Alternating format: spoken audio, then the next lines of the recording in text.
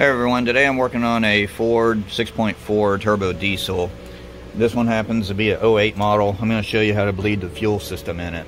Now if you go right back here on top of the cooler, you'll see some banjo fittings where the fuel lines connect to. And this line right here is the one that you're going to be removing. You can take the fitting off and either take it down to your local diesel shop or to the dealership and just show them, hey, you need one of these banjo fittings. So once you get that banjo fitting, you can either take it home and drill the center of this to where you can tap it and then get one of these fittings on it.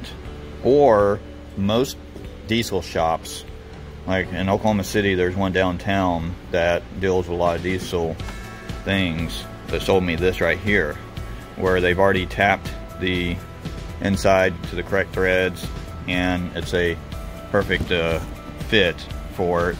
So now all you have to do after that is go to the local hardware store and buy this. Now that piece was $1.29 for this. This piece right here was $14 already drilled. Now whenever you buy it like this, it was like $6 for this piece right here, and then you had to tap it. But it's just so much easier and quicker for you to just spend the other money to go ahead and get it already tapped perfectly. This fitting right here is a little bit taller, so it takes up the slack, so you don't have to worry about cutting the end of the fitting. Now the diesel shop did not have this. I had to go to a local hardware store to get this little nipple, and then I also got some clear tubing to fit onto that nipple. Now this tubing right here was only like 40 cents a foot, and I got 10 foot, so it cost me $4 for that and $1 for this. So it's under $20 by the time I buy this right here. Now there is a specific tool that you can buy, like Rotunda I think, or a couple of other brands has it, but if you just want to hurry up and make it yourself, it's really simple to do. So the next thing that I do is I just set it in a vise and I get the little fitting, and then I put some thread tape on it and I go ahead and thread it in and snug it down.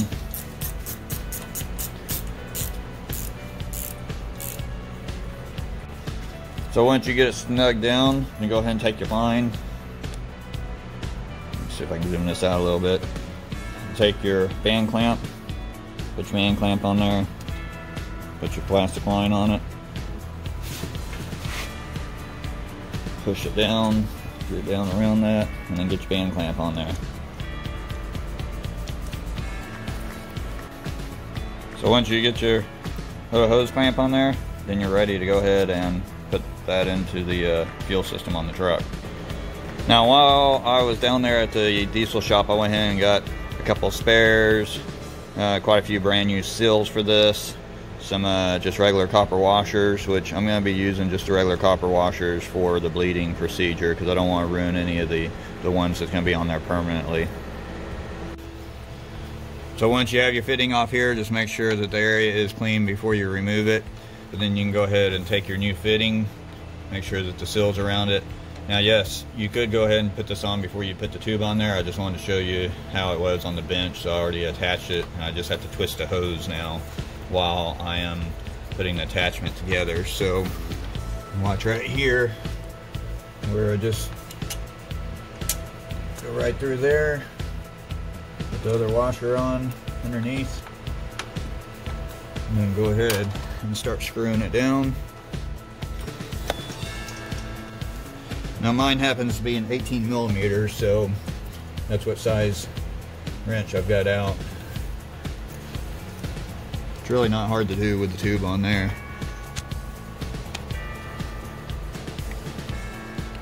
Just spin it on until you get it snug. So once you get down there to where it's snug, then go ahead and snug it up with your wrench.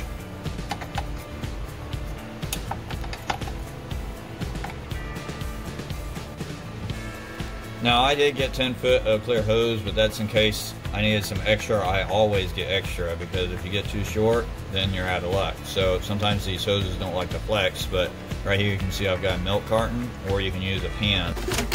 So once you clip the line, then go ahead and place it in the jug, and then place the jug wherever you can get to set level, while you can go inside, turn on the ignition, and watch the fuel come up through there.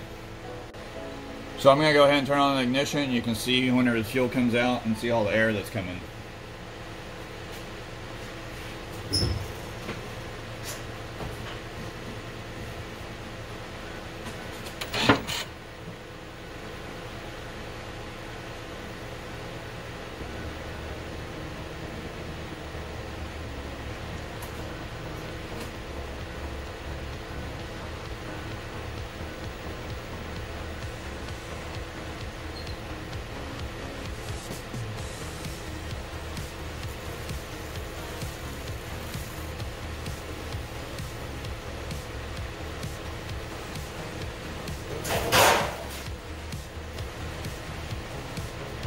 you can see the air coming out. The ignition, I had the ignition on for quite a while before it started coming out there.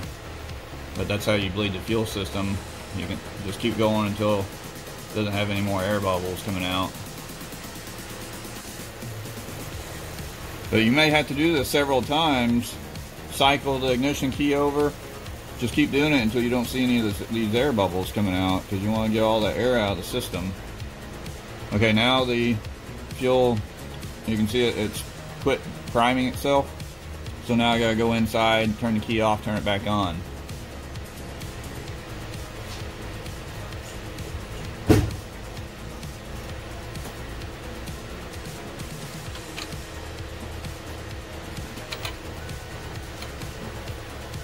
Okay, so you see there, I just turned the key back on, and now it's continuing to bleed itself.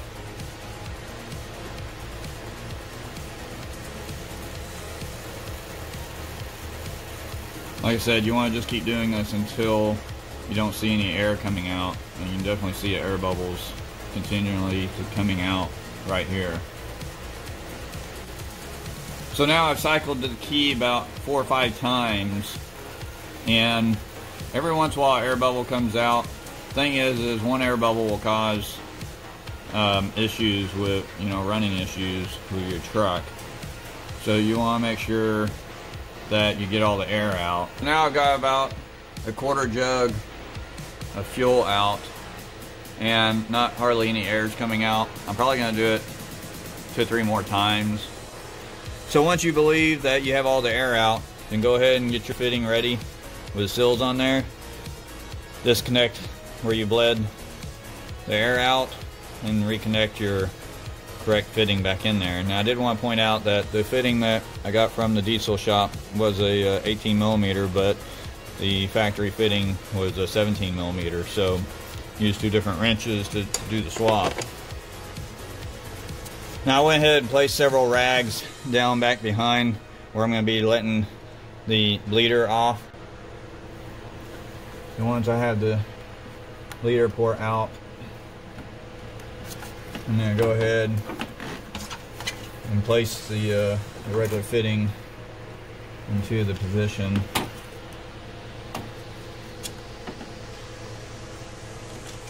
Get that off.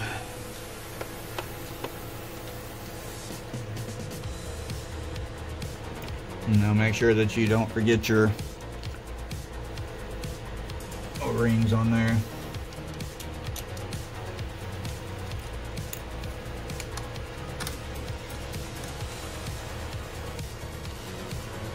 Now as I'm putting the other fitting on here, I leave it a little loose. I go ahead and go to the key again, turn it on, and let the fuel come out here while I'm tightening this up. That way it gets whatever air or more air out, because some will still be in there from taking the fitting off. I don't know if you can see that right there. It's where I've got the ignition on, letting some more air out as I'm tightening up the fitting.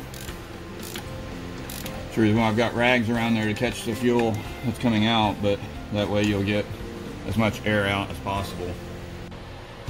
So that's basically how you bleed your 6.4 fuel system. Now it should start up fairly quickly.